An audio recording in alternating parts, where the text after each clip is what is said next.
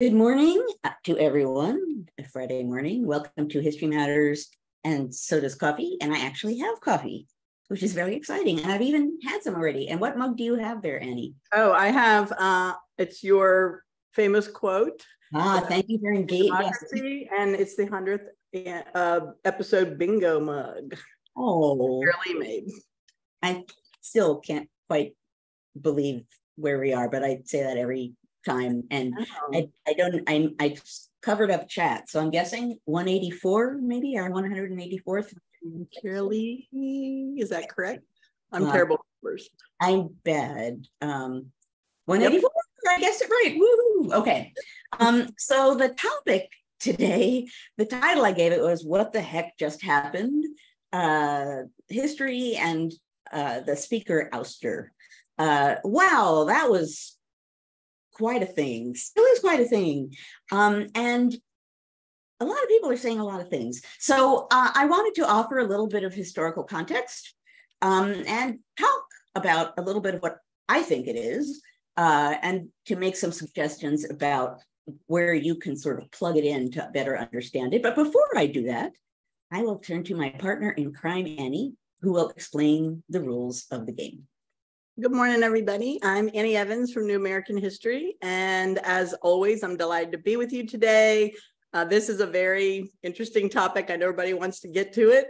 So I'll just say the chat is lovely, but if you have questions about this topic, those go down below in the Q&A. I'll be back in about 30 minutes and we'll take some of those great questions. Excellent. And any of you who are here for the first time, please say so in chat, because we have a wonderful community that has been here for, thus far, 183 straight episodes. They're a great community. They're actually a community, and you will get a robust welcome if you let folks know that you're here for the first time. Okay, on with the show. So it doesn't take, I don't have to explain. Normally I start by explaining, here's why I'm talking about this topic. No explanation is needed. It took me a little while to post this week because I was trying to figure out what angle I wanted to take. And not surprisingly, what you're going to hear, and what makes perfect sense, is an angle that focuses on the historical context and what that can and can't tell us about it.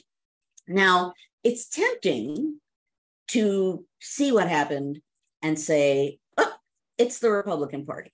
That's why that happened. Or to be a little more specific, it's the fractured Republican Party. That's why that happened. And there's truth in that, but it's too easy a solution. And I think a lot of people are pointing to aspects of what happened as though, as people tend to do, they're new or shocking. Oh my gosh, this hasn't happened before. And there are many aspects of it, actually, that have happened before. Some have not. A speaker has never been ousted in that way, voted out before.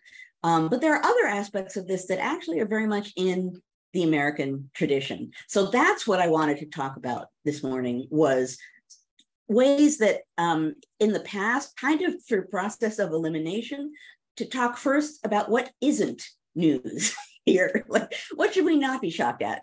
And that's where I'm going to start. And then I'll sort of move my way into what I think this episode suggests. And I have to say, it was very funny because I was supposed to be at a meeting right around the time this was happening. I was at Yale, and I ended a class, and I had like a 10-minute gap before a meeting.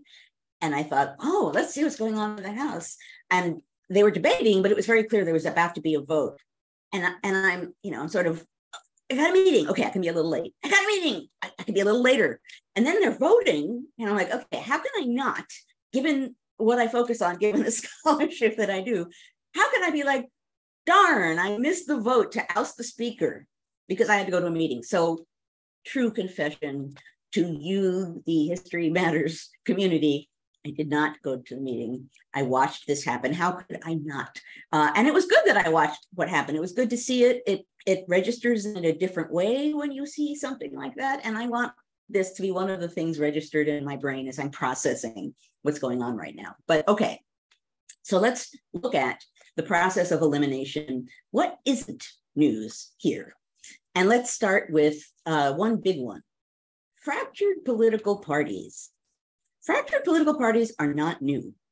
It is not a new thing that there is a party and in Congress or outside of Congress that has a dramatic fracture. And even though the fracture may cause drama, the idea of fractures goes all the way back. America has always been interesting in the realm of political parties. Initially, in the sort of founding era, people didn't think political parties, national political parties, were going to happen or were really necessary. They assumed lots of little factions bumping up against each other, and they were kind of surprised when you got Federalists and Republicans. Another interesting question, and I'll talk about this in a moment, generally speaking, we tend to have two major parties at a time, which is not the case in many other countries. That's interesting as well. And that partly has to do, it suggests some of what I'm going to talk about here about fractured political parties. Because if you look back over the long haul of political history, wow, there's a lot of fractured political parties, right? I mean, like serious fractures. The first one, which is less over policy and just more over personality, goes back to the first pseudo parties, and that's the Federalists. The Federalists split between John Adams and Alexander Hamilton. The Hamilton faction, although he refused to call it a party or a faction, but the Hamilton section, whatever you want to call it, sometimes is called the High Federalists because he was kind of extreme. And then there were the Adams Federalists, but they split. They split right before, well, a little bit before a presidential election of 1800. And then Hamilton attacks John Adams in a pamphlet, which might not have been the best move he ever made. He had a strategy. I think he thought he would pull enough votes away from Adams to get a different Federalist, the vice presidential candidate, in instead, and didn't work so well. But at any rate, one of the first two parties, or party-ish organizations, book, it fractures. Okay, then move ahead a little bit in time, 1820s. The Jeffersonian Republicans in Congress, fracture and split over issues having to do with the federal government. So now you have some Republicans who actually favor a national bank. They like funding of internal improvements like bridges and canals, and they become known as national Republicans. Then there are old Republicans, which are more traditional in the sense that they support states' rights. They want a smaller federal government. So again, the Federalist Party ends early-ish in the 19th century. By 1820, we now once again have fractured parties. When you move ahead a little bit in time, and you see the rise of Andrew Jackson and the Democratic Party, what ultimately becomes the Whig Party, which initially is the anti-Jackson Party, is composed of lots of splinters from other groups, right? It's not like a new party is born. It's like people come together and say, wow, we all hate Jackson, and we agree on some basic things. So again, not solid, wow, is it shocking for parties to be fractured?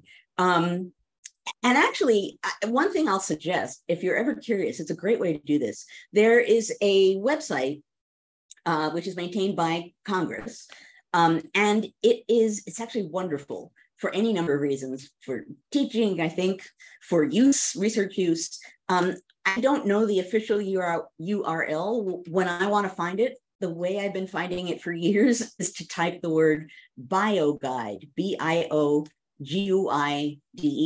Biographical guide. And what you get is a database of every single person who has ever been in Congress, a little biographical detail about them, some lists of the major books and articles about them, a list of where you can find primary sources about them. And if I'm correct, because there's a new version of it, one of the things you can do is search and specify party. Nothing else but party. You're searching whatever. You can specify a search so that what you end up getting is like a list of a bazillion parties that have existed since the beginning of the United States. It's a dramatic way. Some of these parties you probably will never have heard of. They don't last very long, but it's a great way to demonstrate that politics has not always been this clean and perfect two-party system. Okay, so fractured party, definitely not new. We've definitely also had contentious speakerships before, though, as I said at the beginning, a party ousting its own speaker and voting him out, that's something new and special. There had before been motions to vacate the speakership. It only was subject to a floor vote once in 1910. And in that case, Joe Cannon, Uncle Joe, the speaker, he was not ousted. That's the only time there's been an attempt at this. There were two other occasions when members of Congress were at least talking about a motion to oust a speaker, but in those two cases, it never even made it to any kind of a vote. And that's it. So first of all, a new thing is ousting him by this kind of vote, one party doing it against itself, but controversial speakerships in which, you know, really controversy surrounds it, and throughout their time, they even attract nicknames because they're extreme in one way or another. It's not new, certainly, that a Speaker of the House, it's probably almost the rule rather than the exception, that a Speaker of the House has been controversial. The question is, in what way are they controversial? But that's, again, also kind of a rule. And when I was working on my last book, there are all kinds of moments when members of the opposing party are trying to egg on the speaker to insult him so that he'll say something outrageous and they can make a fuss. So it's an ongoing issue. Speakers, members of Congress of different parties trying to do something to the speaker for whatever reason they want to do it. Okay, speakers. Next, extremism. Okay, we've got not only a fractured Republican Party, but we've got real extremists in it. That's definitely not new in American history. I mean, I don't even really need to say that. It's, again, more the rule rather the exception that there are extremists about with very extreme views, sometimes racist, sometimes anti-Semitic, often both, and a number of ways in which you have extreme sects or extreme ideas floating around that have a lot of support. The one I'll mention here, only because there's amazing stuff online, is the Nazi Party in the United States in the 1930s, or the German-American Bund Party. But they supported Hitler and the New Germany. And then they had a big showing. They had a huge rally in 1939 at Madison Square Garden that had thousands and thousands of people and many thousands outside, sort of, you know, making a display of what they believed and thought. It was a big deal. In essence, Nazis.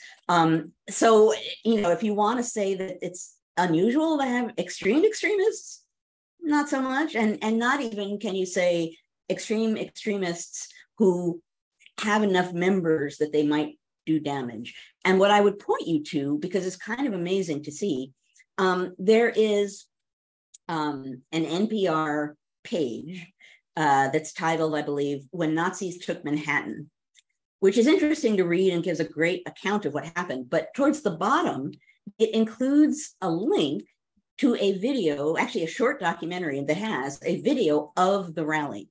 So, which is shocking to see because there's Nazi activity going on the stage and a big banner of George Washington behind what's going on. So I highly encourage you to take a look at that. It's shocking. And if I remember correctly, the very brief documentary on the rally was at least nominated for an Academy Award. Okay. And I should say, you know, obviously this fracture, this group of the extremists, white supremacy, fascism, it was a real mix of a lot of ugly things. Okay.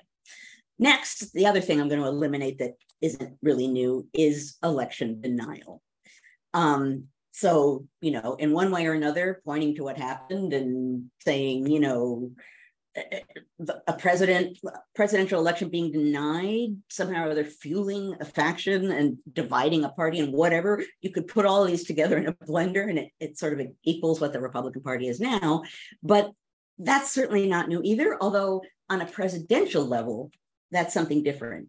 If you want to look at the history of controversial elections that cause a fuss and divide people, look in Congress, particularly in the first half of the 19th century in Congress. There were contested elections all the time. There were times when two different groups of supposedly elected members of Congress were both sent to Washington and then had to sit there while there was argument over who were the actual representatives. So again, the idea that elections are clean and smooth and always decided wonderfully and that somehow we're in a moment where that's different, again, not quite the case. But here's what is noteworthy, I think, about this particular moment. There's all kinds of ways in which American politics has been dysfunctional. I just talked about a lot of them. But right now, some Republicans are seemingly willing and even eager to abandon democratic standards and norms and practices. And when I say that, I'm not talking about some ethereal idea like, oh, you know, their ideals have changed. We need to shape ideals. I'm not talking about a sort of cloudy, ethereal, hazy, like they need to think differently.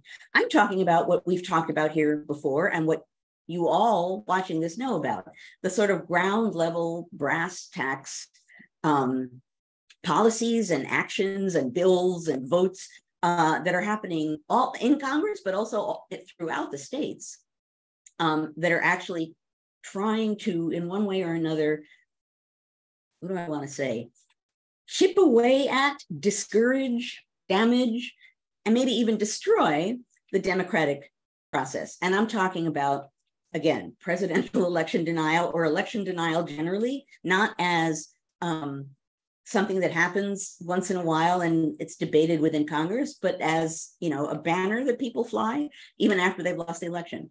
Think about contested voting rights and the ways in which just simple rights of voting are being contested everywhere. Think about the simple fact that on a structural level in some state legislatures, some Republicans are trying to literally change the rules of the game in a dramatic way, like not just removing people from office, although they're doing that, people who were elected to various office, or people who are bipartisan, they're removing them to install someone of their own party. But bigger than that, changing basic rules so that, and I hate to use the word rigged because of all of the baggage that comes along with it, but what we're seeing on a large scale is one after another attempt to game the system, to restructure it, to reshape it, and to suggest, and this is part of what goes on among some Republicans, to suggest that any and all opposition is extreme and illicit and un-American, right? That they are right. Again, long history in America of any party saying we are right and they are wrong. That's one thing. To say we are right and they are un-American and don't have a right to have those views and must be destroyed, that's a different matter entirely. So we have this sort of piece by piece, step by step, chipping away and stabbing at the structural democratic process, small d democratic process. And we have a good number of Republicans who are just allowing this to happen and not speaking up. That, when our whole mess began any number of years ago, I remember talking to some other political historians, actually of the 20th century. And one of the things that they said, which stayed with me, is I'm not surprised by what's going on as far as people being extreme and coming forward and trying to do all of these things. I am surprised that no one is opposing it. No Republican is opposing it. How can that be? And in a way, we've been surprised by that. We, the big we, have been surprised by that all along. We're no longer surprised because we expect it, but it is still surprising to think about some of the things that are happening that are really extreme. Like, oh, I don't know, attacking the Capitol to overturn an election. And still, there are some people who did not take part in it, who are not necessarily extremists, who will not come forward and say that was a bad thing. That's a shocking statement to make. So here's the thing, a sort of counterintuitive thing. As I said at the beginning, you can point at the Republican Party and say the party is the problem, or the fracture is the problem. I would argue it's the unity of the party that's the problem, because I think, generally speaking, the Republican Party wants some form of uncontested rule. They don't like contests where anything can happen, anyone can win, their person may lose, they're temporarily or lose power in one way or another. Some members of the Republican Party really feel that they are entitled to power, they should always have power. And again, we've talked about this before too, demographics are not necessarily with them. And because of that, they're chipping away at the system, right? So some members of the Republican Party are basically, how do I want to put this? Less focused on rules, standards, and laws, and are really just working so that they can maintain power, period. And because other Republicans are just letting that happen, it's the unity of that. It's some people wanting it and others letting it happen. That's a problem. That's a big problem. And it's important for me to say, because I do think sometimes, for the reasons that I started out by talking about, it's tempting to look at things that happen and to say, oh, this is politics is normal, right? This always happens. One party wants an advantage, they do something about the other party. One party, I mean, chipping away at voting rights, that's happened forever. You can point to things and say, well, that, all of this is just how politics works. And in a certain way, you would be correct. However, putting all of those things together, looking at the desired outcome so that you're not saying, yeah, people have suppressed votes before, but you're putting this all together and you're looking at what's happening in Congress and you're looking at what's happening in state legislatures and even what some governors are doing, you're looking at a strategy, a broad strategy, a sweeping strategy, and it is not friendly to democracy. When on my podcast with Heather Cox Richardson, now and then, she would always make fun of me because I would find these diplomatic ways of saying things, like what they're doing is not friendly to democracy. That's another one. I'm going to stick with it. But at any rate, striving for uncontested rule, supported by suppression and in some cases threats, that's not politics as normal. At its core, democracy is about contestation. It's about contests. That's what elections are. You test policies, you test parties, you test leadership. That's how you make change, right? The elections, free and fair elections, where to some degree, the public interests are registered and change can be made. Negotiation, also at the heart of democracy. Democracy isn't about a clear, absolute ending to anything. It's about contests and debate and compromise and competition and elections, and a winner emerges that represents in some way or another a majority or the spirit of the moment for the time, and then another election comes along and you get to register that all again. It's striking that what happened to McCarthy, his seeming sin was negotiating with Democrats. That's in essence, and I haven't gone to look up the precise words, if anyone have used precise words, so you guys could inform me of that, but my impression is that he was punished for negotiating with the Democrats, and that the extreme branch of the Republican Party wanted to punish him for that. Think about that for a moment. That's what you're supposed to do in Congress, right? You're supposed to debate and compromise, right? And you can be firm and you can say, I want what I want and I don't want what you want.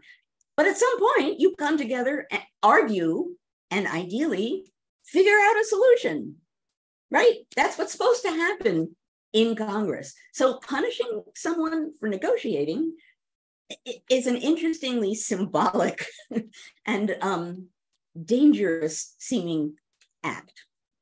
One other point I want to make, I see I'm running out of time, but it has to do with how what happened to McCarthy is now being treated by some in the press. There's some people who are saying it's all the fault of the Democrats, right? The Democrats did this. There are lots of them, and they all voted along with the people who wanted to, the handful of Republicans who wanted to oust McCarthy. So this is all on the Democrats. Okay, I have an issue with that. That does not make sense. And I don't think vote counting and saying, well, look at all the Democrats who did this, it's them, makes sense, right? There was a rule change to get McCarthy into office that Democrats opposed, Republicans supported it. There was a Republican who introduced the idea to remove McCarthy. Again, it's Republican. Why would you expect Democrats to save the day? To come forward and say, no, we need McCarthy. Why does everyone blame this on the Democrats as though it was their job to step forward and fix things? And what interests me about that is when I was looking at Congress in the 1830s, 1840s, 1850s, there was an interesting phenomenon, which was, again, more in the 40s and early 1850s. Southerners would break all kinds of rules, do all kinds of extreme things, would be outrageous. And it was assumed that Northerners would hold fast to the rules and keep order. So that you had one group that was, banging on the walls and howling bloody murder, and another group that somehow or other ended up being responsible, the grown-ups in the room. And it was assumed that they, in one way or another, would either compromise or make things okay. And you can see, John Quincy Adams sometimes talked about lamentation speeches, which were the speeches that people would make after rules were crazily broken. Someone would stand up, again, not always, but often a Northerner, what's the rules? So what's interesting to me about people blaming the Democrats is it feels like the same dynamic, right? You have Republicans ousting a Republican speaker, changing the rules so that they're able to oust a Republican speaker. And people are saying it's the Democrats' fault. Why? Because they're supposed to sweep up the mess. It's their job. Because they're supposed to side with a speaker who has not been particularly friendly or trustworthy to them. Why are the Democrats the cleanup responsible party? Now, of course, we need some people to be responsible grown-ups in the room. But it's worth thinking how we tend to think about Republicans and Democrats, what that says about what we're willing to let Republicans do and what we assume Democrats will do on Republican and Democrat side. So in other words, if you're a Republican and you support some of the craziness and you think that the Democrats in one way or another should hold firm and follow rules, why? That's the question I want to put out there, is that the idea that one group somehow are the grown-ups in the room, that's a dangerous thing to think, and it ends up leading to really bad dynamics in Congress and ultimately can create a dangerous mess. So where does that leave us? Oh, I'm almost on time. So a couple things to take away from this. Number one, although many aspects of what we're seeing now have a tradition in American politics, taken as a whole, considered within the aim and framework in which they're happening, this is not just politics as normal. This is about restructuring voting and electoral systems. It's about suppressing information, reading books. It's an all or nothing approach. So that's one important thing. This is not politics as normal, although there are roots for much of what we're seeing now. Newby is singing and bobbing his head, and I have to mark that because he's been so sick and this makes me happy. Okay, number two, recognize what's happening. Recognize the pattern of what I've just said and think about it. Don't take the bait, meaning whose fault is it, right? It's the Democrats. No, it's the Republican. Look at the pattern, recognize it for what it is, and then be loud about what you see in any way you possibly can. I'm seeing this week a lot of people saying, more stridently than before, we are in a dangerous moment. And it's hard. That message by now is going to be drowned out because many people, including myself, have been saying that for years. However, I do think in one way or another, the ousting of McCarthy has registered on some people that there's something going on here that, you know, maybe in some ways is pushing in a destroy all or nothing way that maybe they haven't recognized before. I think some people assume, and I talked about this before too, that, you know, of course we're a democracy. Of course we will be, you know, have a democratic politics. We're a democratic republic. I don't want to say we're a democracy because someone will hit me over the head. But of course we have a democratic politics. Of course, democracy reigns in the United States. Of course, we're different from other countries. Of course, we'll never be a nation led by extremists. No of courses. Dump the of courses. We're way past that. So American exceptionalism, which is nifty and fun and comfortable, we have to not think that way anymore. And that's how we should be thinking about what happened in the House this past week. Okay. This is okay. Wait, I got to close my notes because there we go. I didn't see the mug. Oh, you're on mute, Joanne. Now I'm not. I turned my camera on by accident. I didn't mean to interrupt you. I hit it by accident. I was trying to scroll down the Q&A to see what we had.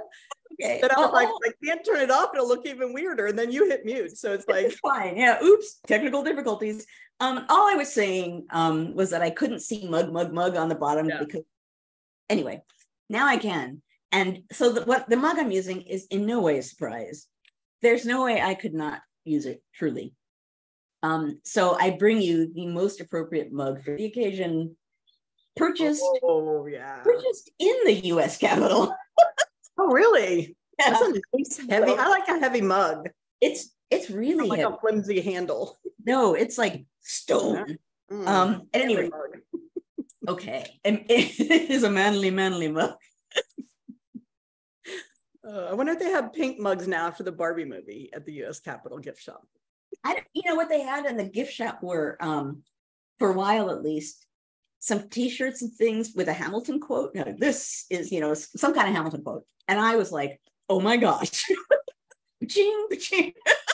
This is a dumb question. I grew up in that zip code practically, and I've been there a million times. I don't think I knew there was a gift shop. Where is the gift shop? I couldn't even tell you. It's in there. I don't know how I got to it, but there is a gift shop. I can't tell you where it is, but it's there.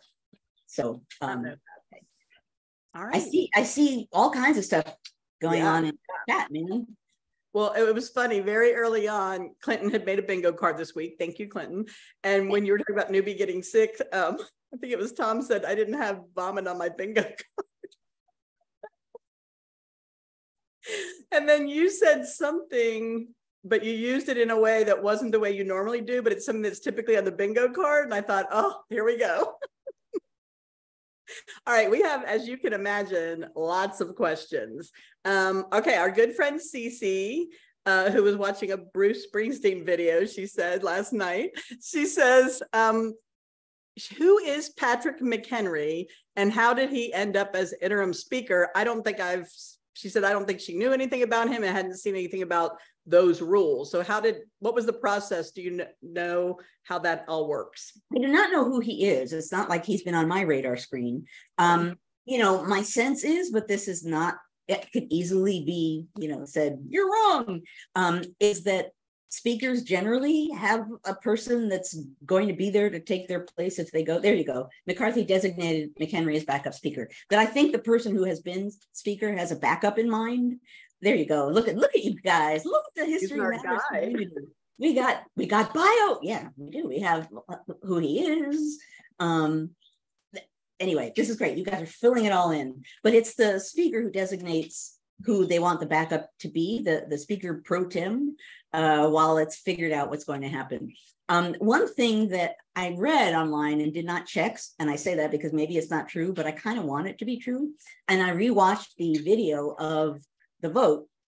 And what this person who was in the room said was that when it was clear that McCarthy had been ousted, there were gasps in the House, and one voice from the Republican side said, "Now what?" That's a mug. Carolee, write that down. We need a now what mug. I love that. I hope that that happened because, and if it did, it would be in a book I would be writing. Absolutely. Yes. Would it be on C-SPAN? Would they have picked it up? Well, the footage is out there. I just, when I listened, I couldn't hear it, but you can't really hear what people are saying other than, the speaker's platform. So, there you go. Politico reported that. Oh, and I will say, actually, I'm going to have, Politico's putting out like a feature. They asked, I don't know, 8 people, like something is broken that the McCarthy ousting shows. Something's broken. What is it? And I'll be one of the people who's commenting. You will recognize some of what I say in my comments because I spent a lot of time yesterday thinking about this. But at any rate, not all historians, so it should be interesting to see. I don't know when it's coming out, but it is Politico. But you'll let us know. I will. All right, our good buddy Gloria, hi Gloria, is asking, what does it indicate that McCarthy tried to be bipartisan and then the Democrats united with the right wing of the Republican Party to oust him? She's just wondering, like, what does that say in general? Well, I think it's a fine thing that there was a moment when McCarthy was, bipartisan enough to negotiate with Democrats regarding whether the government shuts down or not. I think in the long haul, he was not Mr. Friendly Republican to the Democrats, right? He said he would do things and then didn't do them. So as far as that suggesting that somehow he was a good bipartisan guy and that the Democrats should have stuck with him because he was a good bipartisan guy, that argument doesn't work really well. Now, given the now what comment, now what? It'll be interesting to see who comes in next. And it could be really, really, really, really ugly. I still don't think that's a reason for Democrats to be like, yeah, let's stick with this guy who's, pandering to extremists and doesn't keep his word. It's a moment when everyone had to think about what they were going to do and there weren't obvious answers. But I think it was more that the Democrats couldn't say, yeah, we support him. It's not so much that Democrats were like, yeah, let's join the extremists. It was like, wow, the Republicans just did that to themselves. We don't like the speaker. We're not going to vote to keep him here. Okay, now let's see what happens. Yeah. So we have a new name in the Q&A. I don't think I've ever seen this person. So if you're new, I hope I'm not mispronouncing your name. I think it's Romy Fluke. Romy asks, has there ever been a House with committees headed by both Democrats and Republicans as chaired? Okay, my uninformed answer will be yes. I can't pinpoint when, but I will also say there have definitely been times where it's very much not bipartisan as to who's chairing committees. There's a letter that I quote in my book on the 19th century Congress, in which I can't even remember now the year or the speaker, but someone is given the speakership who is pro-South, pro-slavery. And this one guy writes to another and says, oh, now anti-slavery members of Congress, we're going to be buried so deep, we're not going to be able to breathe. Like, we're not going to be put on committees. If we're put on committees, it'll be one of us and 18 of them, and that's part of the power of the speakership. The speaker is a powerful position and does more than sort of conduct the orchestra of the House. There's all kinds of things, like telling people to leave their side offices, for example, although people are contesting whether that is allowable or not. Nancy Pelosi being sort of pushed out of her office and et cetera, et cetera. But it's a powerful position. And you're right. The question touching on the fact that speakers and committees, those are things that are linked. So who is speaker can have a big, big impact on how committees work, who's on those committees, and thus a big impact on a lot of other things. And yes, I see Linda says, doesn't Nancy have another office? Yes, she does. Apparently there are, like, I don't remember the word I've seen, like side offices, additional officers. And maybe that was well, I can't even go into detail there. I'm going to say something that's obviously wrong, but yes, she does have another office. So it's not as though they said, now you have no office. Now you must drift through the halls of the Capitol holding a bag. Closet you may use. Hideaway office. Okay. Okay. Yeah. All right. So our friend Troy, who you may recall played guitar with Bruce Springsteen once. Troy says, of all the tests of the constitutions and norms posed by MAGA seem to be illustrating how much work remains to be done to fine-tune our U.S. experiment in self-governance. Gumming up the work seems to be Sedition Caucus's point. Is voting the only remedy provided under our current system to fix this all? So gumming up the works as an ongoing ploy, and is the other half of the question is voting going to be the only remedy that we have right now under the current system to fix all this mess, basically? Well, so voting is part of it, but if people gum up the works in a problematic or illegal or unconstitutional way, or against the actual rules that are put in place at the beginning of a Congress, then you're moving into territory that's not just voting, but then you have to have someone that says, rules are broken and we're going to enforce it. Then that brings you back to majorities and minorities of people enforcing things like that. So, again, this gets to John Quincy Adams and the lamentation speeches. Something happens that's clearly wrong. People stand up and say, that's wrong. That should never have happened. It's a clear violation of the rules of the House. And if no one does anything, there you are, right? So I talk a lot about accountability. In addition to contingency, and someone just got bingo, I am sure, but enforcement of rules. And I don't mean like fist and glove enforcement. I mean, just if people violate rules, actually holding them accountable, enforcing rules when rules are really obviously broken, or we talked a while back about hearings, and I talked about why congressional hearings are particularly important because they're line drawing exercises. Regardless of what happens in that kind of a hearing very often is, this thing happened and we think it's bad or problematic or it's controversial, and let's hear what happened. And by just having the hearing, that's a statement that says this isn't normal. And so regardless of what happens in the hearing, sometimes calling a hearing is a really important point. So, okay, I'll stop there. Okay. Dave, our good buddy Dave, asks, what was the rationale constitutionally for the founders to have a Speaker of the House, not a similar position in the Senate? Why put Speaker of the House third in line for the presidency? Well, that's a really good question.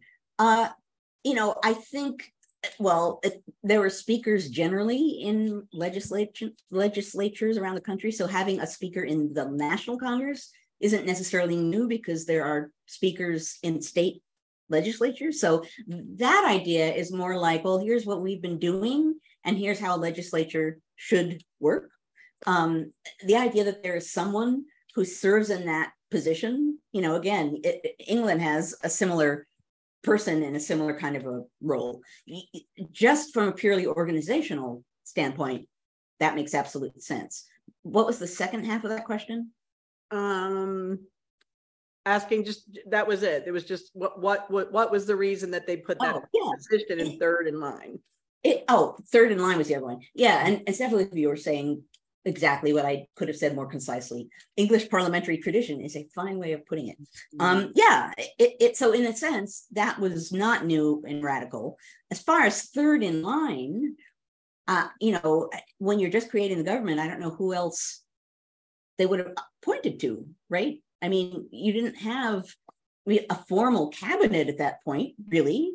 The idea of a formal cabinet wasn't there when the Constitution was being created. So it actually makes sense that if the president and the vice president, that the speaker is someone, yeah, got to be someone, says Clinton. Yeah, it's someone who's in a position of power, who is put in that position of power. It kind of makes sense that that person would be third in charge. You know, later in time, when you have a cabinet and secretaries of state, et cetera, you know, that could be different. But at this point in time, when they're, you know, a cabinet, there should be a cabinet, and here will be the people in it, does not exist in the Constitution. I have to tell you, Joanne, Sean put this hilarious comment in the chat. It says, we were talking about Troy playing with Springsteen in the chat, you know, and it says, when you crank the bass up too high, you blow out your speaker. That is rock and roll right there, Sean. That is classic. That is really good. Yeah, I don't even know what to say. That's so good. That's a mug. That's a mug right there. It's true. It's better than an equivalent that I saw maybe on Twitter. It's floating around. You know how when you are trying to prove that you're not a robot, and you have to, you know, pick all images with stairs. And this one says, pick all images of a speaker. And there's actual speakers and then 2 pictures of McCarthy. I haven't seen that, but Lois needs that for her government class. Yeah, it's. Oh, that is so funny. That is so funny. If you find that, somebody put it in the chat, because I want to see that. Oh, they said it on Facebook. Okay. Jen put it in a good way too. The head of the people's house is close to the will of the people. That makes sense in that way. True. Absolutely. All right. Let's see. This says anonymous attendee. John, I thought we didn't have anonymous attendees, so I am going to skip over that one because it's a paragraph. It's not a question. I just don't have time to read a long paragraph by someone who didn't identify themselves. So from now on, guys, make sure your name is on your question. Lois had to leave, but she had a good question. So Carolee and I will make sure she gets the answer. You mentioned trust when it came to McCarthy. Can you connect Hamilton's idea, trust and economics, his debt plan, to the present mess? She said she's risking here her understanding of Hamilton's economic plan. You got to repeat that for me. You got to repeat that for me again. Yeah, she's. I think this is something her students had asked her this week, and she didn't know the answer. She said, when it came to McCarthy, can you connect Hamilton's idea, trust and economics, his debt plan, to the present mess? Oh, okay. Well, you can certainly talk about what Hamilton thought about debt. I don't know if you can draw a straight line. Hamilton didn't believe, he believed that there should be some debt. You know, he believed in part that's how you, that debt is a kind of currency. If you owe money, that money is essentially in circulation. So debt is good. Republicans, Jeffersonian Republicans came down on Jefferson, like, he says debt is good. How can you say that? Hamilton said debt is good, properly managed. So he's not saying, yeah, just get the debt going. It's great. Spend, spend, spend. He said, well, properly managed, then it's a good thing. That was controversial as to whether there should be debt or not. You know, in the founding era, some people just wanted to pay off the debt.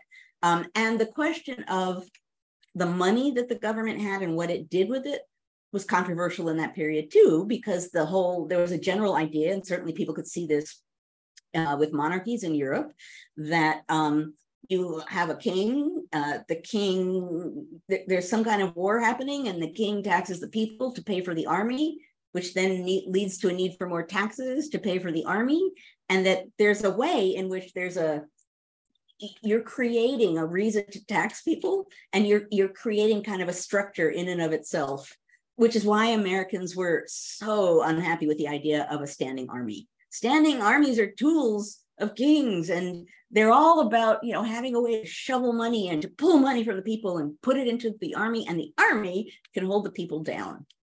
So, wow, I just lost track of how I started there. Like where Hamilton's debt plan and Lois. Debt plan, thank you. All of these things are bound up in why Hamilton's plan was controversial. Obviously, the most controversial thing about Hamilton's 3-part plan is how focused it was on centralizing the national government and empowering the national government over state governments. And also that in some ways he was appealing to wealthy people, businessmen, wanting them to invest in the government, even speculators, because he thought if they invest in the government, it might survive. That wasn't really popular either, you know. Yeah, I want people to, you know, rich people to invest, you know, if they want to invest in the bank, excellent. That wasn't necessarily a popular view either. So there are all kinds of ways in which Hamilton approved of debt, properly managed. Maybe the part to think about now is, how do we define properly managed? Maybe that's the link. Maybe it's not being properly managed. I don't know. I can't at the moment off the top of my head make a more direct connection. So we have 3 pretty quick questions that are all more procedural, I guess. So I think we can knock these 3 out pretty quickly. Dave asks if the new speaker will be allowed to reassign committee chairs and assignments. Like, does the new person get to come in and say, oh, you're out and you're in, and you're out and you're in?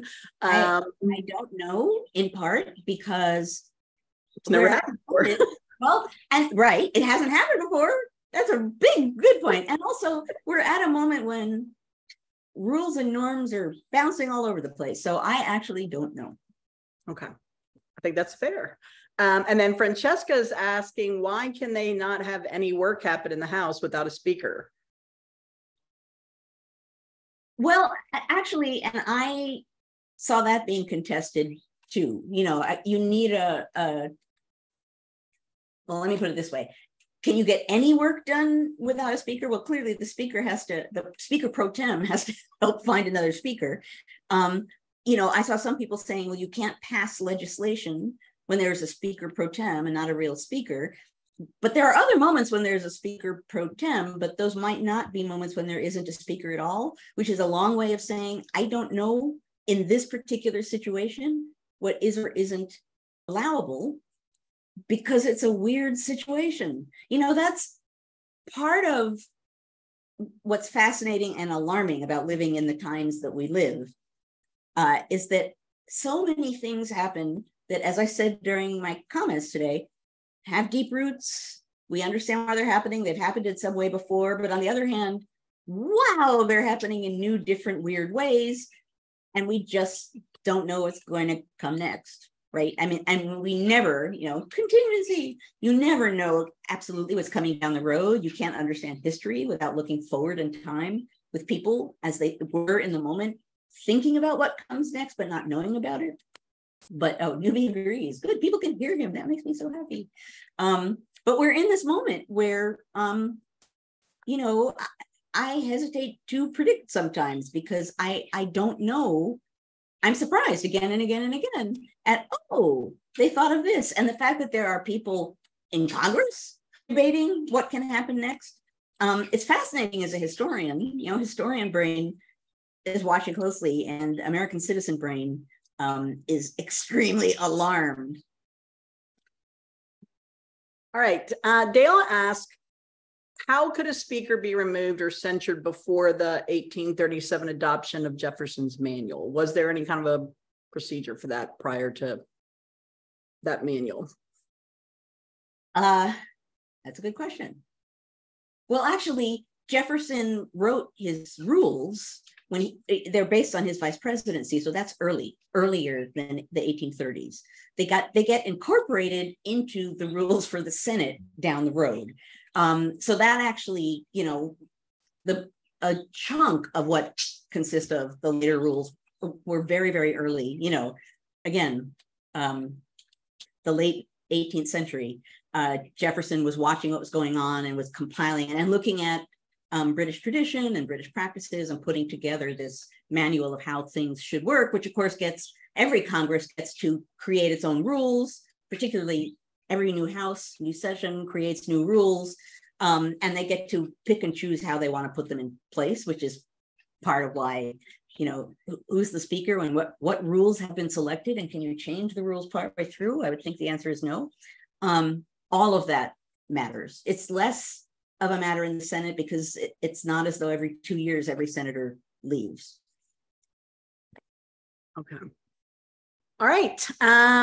Richie, our buddy Richie asks, isn't chaos such as the speaker mover the goal of an authoritarian force? It disengages the electorate and reinforces the post-truth milieu. Yes. Well, when you look at what people who write about authoritarianism say, or fascism, uniformly, they say that one surefire way of moving into that is people deliberately causing chaos. And let's say in this case, Americans feeling the chaos want someone to fix it. And some dictator / authoritarian figure steps forward and says, I alone can fix it. We've heard that before, and takes control, and the people opt for that because, oh no, it's chaos. And they walk right into a dictatorship, and now you're in a different country. So yeah, chaos, there you go. Ruth Ben-Ghiat has talked about chaos as a strategy. I was just reading some of her this morning. She's particularly a person to look up and see. She, as a matter of fact, on Twitter this morning, I think she was talking about that. She's like, I've been talking about this for years. Yes, chaos agents, making chaos is a way to bring down democracy and is a way to make people want a strong leader to fix things. And then you have, one strong ruler, a strong man, and not a democratic government anymore. So yeah, that's very true. And again, we need to watch what's happening and realize what's happening. All right. The person who typed a very long paragraph instead of a question, but it was in there anonymously, they did mention Ruth in their, it wasn't really a question, it was just a paragraph they typed in there. So anyway, I was sort of trying to read it, but good thinking. Please just put your name on the, just because we have had a couple of, Zoom bombers once or twice. So we're a little bit careful. Okay. Debbie asked, we have time for one more. Why is the media and serious people so invested in the whole, we expect Republicans to be obstinate and expect Democrats to clean up the mess kind of a narrative, she's asking? Offer that again. She's saying, why is the media and the very serious people, she has that in quotes, invested in the thought of expect Republicans to be obstinate, expect Democrats to clean up their mess? Because I think that's useful and comforting. Right? Someone has to hang on to democracy, keep things going, follow the rules. And if you're going to accept a group of people not doing those things, it's natural that you're going to then expect other people to sort of fix them. In a way, it's very natural, and it's kind of comforting that we have a group of people that people want to put in that role. The Democrats right now, Democrats are the grown-ups. The Democrats will follow the rules. I don't think people explicitly say in the way that we're talking here, hey, let's let them be crazy because the Democrats can always clean up. But I think that's the underlying dynamic of what goes on. And as I said earlier, that's not new to now, but it's worth recognizing as something that has happened before and that really can mess with the dynamics of Congress, and in some ways or another can sometimes be dangerous to the institution of Congress. All right. Okay. The last one, if we have time for it, Gloria asked about Representative Jamal Bowman pulling the fire alarm, also abandoning norms. She cited that he's a Democrat. She said she finds it highly suspect that it was an accident, that she seems it was more to disrupt the proceedings and blame the Republicans for lack of a budget. So she wanted to know if you could comment on that. The only comment I can make on that is that there are claims that he did it on purpose to delay the voting. He says he went through a wrong door and it set off an alarm, and supposedly proved that. I haven't investigated either, so I can't actually say, we know definitively that X happened. So I can't go beyond that. Is there a logic that he did something to delay the vote? I suppose there's a logic in that, but did he do that? That I do not know. And, I don't think he pulled a fire alarm. As I said, I think he went through a wrong door that set off an alarm. And I think there's video footage of him doing that. but I haven't investigated. So I can't say that was a deliberate attempt to disrupt things. And I'm also not saying that people being disruptive in Congress has never happened before and will never happen again. It does. But it's one thing to, I don't know, make noise or not show up or, hold your vote or all of the different ways in which people try to stop or delay, put it that way, delay voting. That's not new either. It's what all this adds up to is what I suppose I'm urging you today to think about. What does it all add up to? Individual pieces, we can say there's a history. What happens when you put them all together and look at them in the frame of our current politics? And what does that tell you? What pattern do you see? And yes, the alarm went off in a different building, I believe. But again, I don't know the details there. I didn't look it up. So all I know is that there are two different claims. Okay. All right. I think we cleared the board for the most part. And it's only 3 minutes after. We did pretty good on time this week. Good. People were also saying they could hear Newbie and it made them happy to know that he was feeling better. It made me so happy. At one point, you can always see me sort of looking up. At one point, he said, "I love you, Newbie Doobie," and my heart melted. It's like, we didn't hear that. Oh. Okay. Anyway, we can do that in the after party. What's going to happen now is that we are going to go to the after party. What that means is that we are no longer going to record what's going on here so that we can be even freer and easier in what we say and how we say it, talk about whatever we want. If you beamed in through the NCHE website, then just stay right where you are and poof, you will be in the after party. If you are watching us on Facebook, you need to leave Facebook and go to ncheteach.org/conversations, ncheteach.org/conversations. And then you too, poof, will be in the after party. As ever, as your mug says, Annie, thank you once again for engaging in the conversation of democracy on a Friday morning. We need to be able to ask these questions and debate them and disagree on them. And more important, think about what they might mean. That's what I've always hoped to do here on History Matters, is to use historical insight to help us decode what the heck we're going through on like a daily basis. And, it's not surprising at all for me to say history has a lot to say, but not everyone is thinking about what history can offer. So anyway, thank you for being here. Thank you for being this community and for engaging in these kinds of discussions. Thank you, Annie and John, for being Annie and John and for being here and making this possible. I love you guys. You're like the best partners in the world, even though John goes away every time my face appears. It's because we harass him for that 10 minutes before you log in. Which I don't see. At any rate. We should videotape that as a pre-party. You could. Anyway, thanks to you guys both. Everyone here, if you're not going to continue the after party, have a wonderful week. Who the heck knows what's going to happen next week? So we'll see. And whatever happens, I will see you again next Friday with another episode of History Matters. That sounds just like a professional TV signing off, doesn't it? It does. It does. See you next week with a new episode of History Matters. Okay. Yeah, I guess. Oh, Facebook is